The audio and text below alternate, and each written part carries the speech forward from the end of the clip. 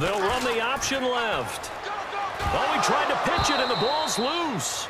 And a little bit of good fortune there. He wasn't able to get it back, but he did have a teammate on the spot able to retain possession for them.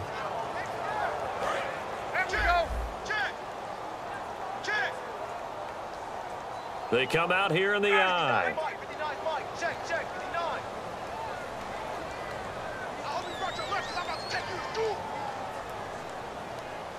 Third and goal now. Maybe the offensive coordinator thinking blitz here.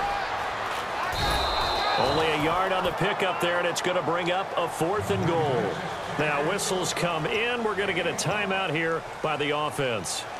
It's just their first. They've got 2 more to use here in the final stages.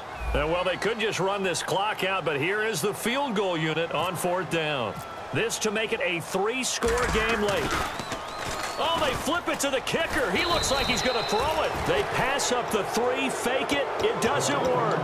Here's the Dallas offense now heading back out onto the field. This is just an exercise in futility. Do you even bother running a play here offensively? I wouldn't, because now is not going to erase what's happened during the game. So after it's over, you're going to go to the film, find out where the game was really lost. But this is not a... And that's caught inside the 30.